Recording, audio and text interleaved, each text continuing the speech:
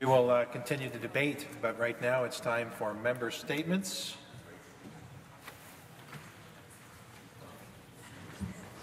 Member statements. Member for, I apologize, Scarborough Southwest. Thank you, Speaker. Speaker, Ontarians and people across my riding of Scarborough Southwest are anxious. Our healthcare system is in a crisis. Staffing levels are at an all-time low. We are seeing a mass exodus of healthcare workers who have been on the front lines since 2020 protecting our province in the face of COVID-19. We're hearing about ERs closing their doors, patients waiting up to 24 hours, and now, Speaker, this government is forcing for-profit private solutions to public problems that people have entrusted us to solve. This is unacceptable. Speaker, every single one of us in this chamber, regardless of party lines, have been entrusted with a responsibility to represent the hard-working, tax-paying Ontarians, many of whom have come from across the world with skills and experience and want to contribute to the healthcare sector. Free access to healthcare, universal healthcare, is at the core of who we are as a province and as a nation. It is universal healthcare that made sure that when my family faced an unimaginable tragedy, that we did not fall through the cracks. And Speaker, I know my story is not unique. Many share this. Many rely on our universal healthcare. It is a big part of why I'm here today. We all carry an immense responsibility in this chamber to protect the people of Ontario and protect the values that make our province great. And today, I am calling on this government to protect our universal healthcare system that makes sure people get the care they need when they need it, and not only when they can afford it. Thank you, Speaker. Thank you. Member statements. The member, terrible. Barry Ennisville, thank you. Thank you, Speaker. Today I rise to celebrate the teamwork and athletic achievement of the Barrie Bombers lacrosse team.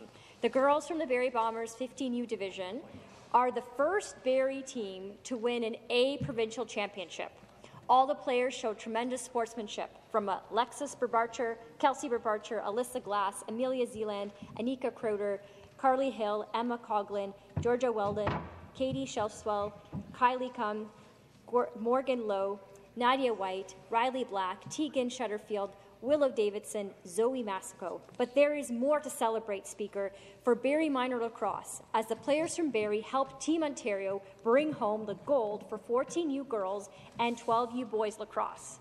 4 members of the Barrie Bombers represented Team Ontario 14U girls, helped the team win the gold medal national championship game with a 5-2 win over host British Columbia. Barrie families were cheering on Morgan Lowe, Willow Davidson, Riley Black, and Jordan Wellham as they helped bring gold home for Ontario. This win was followed by Team Ontario's squad winning the 12U National League Championship game, where Sebastian Dallon of Barrie Bombers played on the team to help bring Ontario to victory. Congratulations to the players, coaches, and families. Thank you. Member statements. The member for Ottawa Centre. Well, thank you, Speaker. Nice to see you in the chair this morning. Good morning, everybody. You know, more than usual, Speaker, my body may be here in the legislature, but my heart is back home. And the reason my heart's back home in Ottawa is linked to this tie I'm wearing today, Speaker. Speaker, this week is Capital Pride in Ottawa. And Capital Pride is the moment where our city celebrates our gender diversity. It's a week where a talented crew, led by the Executive Director of Capital Pride Ottawa, Toby Whitfield, put on event after event to mention that our city is open and inclusive to everyone, including, Speaker, within minutes of this speech, there's going to be a family drag story time led by some of our city's best and most talented drag queens to welcome gender-diverse kids and their families into Story. There's going to be Cafe Au Gay tonight at the Happy Goat Cafe at 35 Laurel Street. There's going to be a Capital Pride pageant for which people can buy tickets this Friday. There's going to be an amazing Capital Pride parade this Sunday, Speaker, starting at 1 p.m., marching through our downtown core, and I invite all the members of this House to visit our city and join us. Join your political party, join your faith community, join your community organization. For the first time in 2 years, let's march and celebrate Capital Pride. And let's also salute the donation target this year, Capital Rainbow Refuge, which welcomes gender-diverse people from all over the world to our community so they can be their fullest self. Happy Pride, Capital Ottawa. Let's welcome each other to this great city. Bye for now. Thank you. Member statements. The member for Mississauga Centre. Thank you so much, Speaker. Tomorrow, the people of Ukraine will be commemorating the 31st anniversary of independence. Speaker, this Independence Day is like no other. For me, as a Polish Canadian, it is a stark reminder that freedom and independence are fought through the sacrifices of brave men and women. Speaker, my riding of Mississauga Centre is home to many Ukrainian Canadians who, through their hard work, strong ethic, dedication and commitment, have contributed to the cultural, social and economic fabric of Ontario. Ontario would not be the same without the entrepreneurs like the Hordinsky family, athletes like Wayne Gretzky or Tyler Bozak, or politicians like Ernie Eves. Mississauga is home to over 30,000 Ukrainian Canadians, and we are proud to welcome several dozens of new families every week. Whether it is St. Mary's Catholic Church, the Mississauga Ukrainian Festival, Barvinok's Dance Ensemble, St. Sophia School, the UCC, or Business Women Pro Canada, Mississauga has many flagship organizations ensuring the celebration and preservation of Ukrainian heritage and culture. I was happy to recently welcome Minister McNaughton to Mississauga for a fruitful roundtable discussion with newcomer families. We discussed our firm commitment to support newcomers from Ukraine with access to education, healthcare, and other vital services. I would also like to take a moment to thank my campaign volunteers of Ukrainian heritage, Natalia Halik, Svetlana Yashchinska, Nadia Yashan, Lilia, Marishka, Vera, and Victoria. And I would like to wish them a meaningful and commemorative Ukrainian Independence Day. Slava Ukraini. Thank you, Speaker. Thank you. Member statements.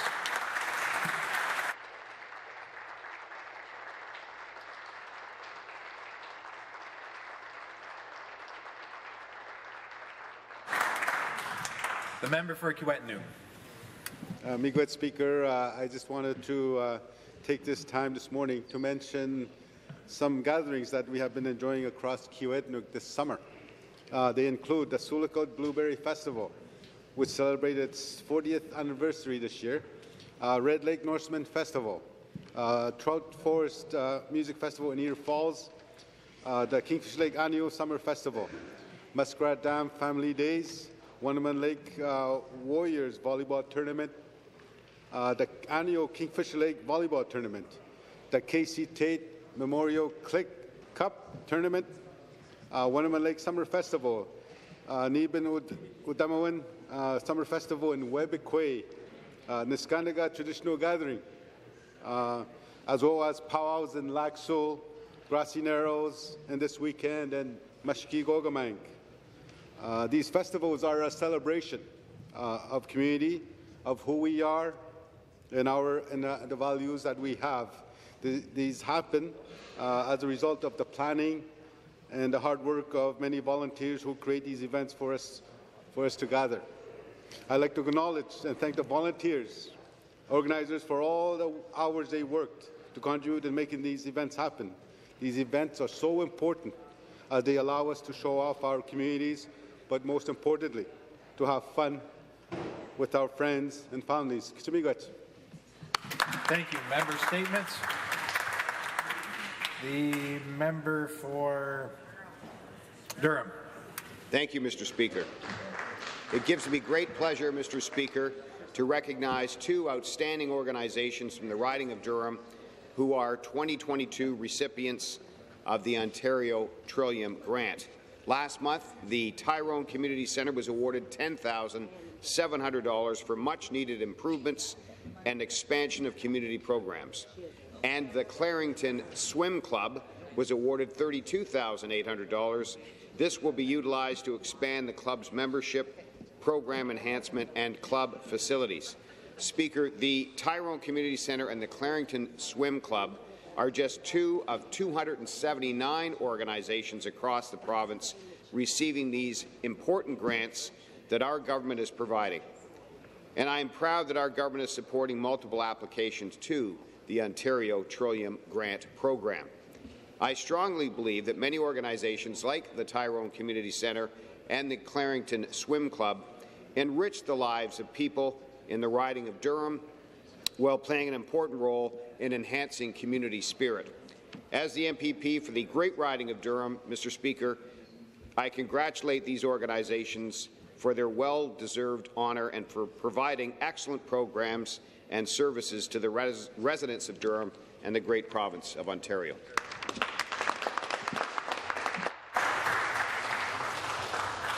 Member statements. The member for Markham Unionville. Thank you, Mr. Speaker. It's great to be back at Queen's Park, and I want to start by thanking the constituents of Markham Unionville for re-electing me and giving me the honour to serve. I also want to thank my family, campaign team, donors, and volunteers for their endless support and encouragement. Mr. Speaker, it has been an eventful summer. To kick off the season, I hosted an open house at my constituency office, the first in-person event since the pandemic. It was great catching up with my constituents and listened to their thoughts on how Markham Unionville can continue to grow as a riding. I've also attended many events organized by our vibrant senior community, including Unionville Home Society's Senior Month BBQ and Paradise Seniors Association's 2022 Summer Dream event. In addition to that, I participated in local celebrations, some including 20th annual Night It Up Night Market and the 45th anniversary of Apple Creek Seventh-day Adventist Church.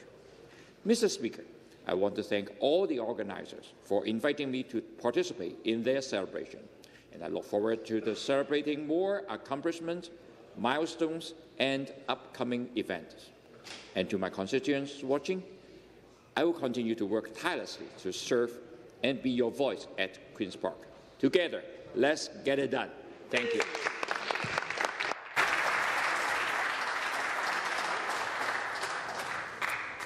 Next, the member for Don Valley East. Mr. Speaker, last week the Minister of Health finally admitted what the people of Don Valley East have been saying for months, that the status quo in healthcare is unacceptable. What my constituents have meant is that ER wait times, when ERs are accessible at all, are unacceptable. Not having a family physician for 15% of us is unacceptable. And because of this government, there are too many foreign-trained healthcare workers in my riding who are not getting credentialed. This is unacceptable. Now, the status quo that the Minister of Health opposes is our publicly funded, not-for-profit healthcare system. Though she asserts that Ontarians will be able to access healthcare with their OHIP card, make no mistake that the plan for private, for-profit delivery of healthcare will harm the people of this province. We have already seen the harms from for-profit long-term care homes in Ontario that had significantly higher mortality than not-for-profit. We have learned the harms from for-profit outsourcing of public health care in the United Kingdom, which led to significant preventable mortality. And we have learned the harms from for-profit dialysis centres in the United States. We have learned the harms from all around the world, as reported in Scotland, Australia, Italy, Ireland, and even the World Health Organization. The lesson in all of this is consistent and clear. Healthcare must always be about patients first and not profits. Thank you. Thank you. Next, we have the member for Haliburton, Kawartha Lakes Brock.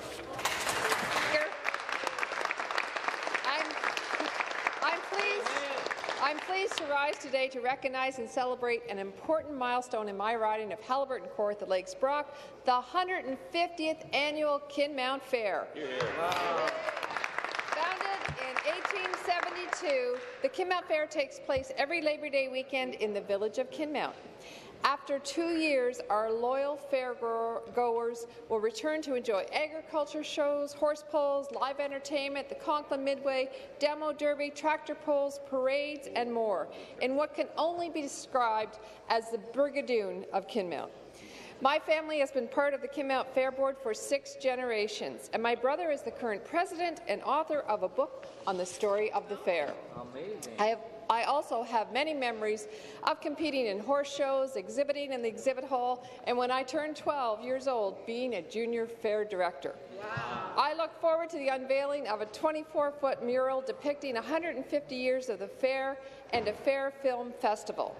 The Kidmount Fair has hosted events such as oxen pulls, fishing derbies, air shows, strongman and lumberjack and chainsaw competitions, as well as a few unusual acts my dad recruited, including a mud wrestling team in 1985. Ooh. The Tommy Hunter Show even filmed a special episode live for the 100th anniversary of the fair in 1972. Every year, there's always something new to experience, and I hope to see some of you at the 150th Kidmount Fair, because I'll be there. Thank you, Mr. Speaker.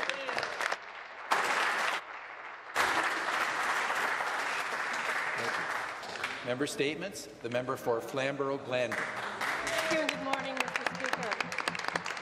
After 2 long years of waiting out the pandemic, the fall fairs in my riding of Flamborough-Glanbrook are back to welcoming visitors this year. For decades, the Binbrook, Ancaster and Rockton World's Fair have showcased the incredible work done by the agricultural community, whether it's growing crops or tending livestock or processing food on their farms. The first is the Binbrook Fair, which opens September 16th and runs through the weekend. Binbrook is followed by the Ancaster Fair on September 22nd through the 25th. Now, the Ancaster Fair is celebrating its 172nd season this year. It's one of the oldest fairs in Ontario.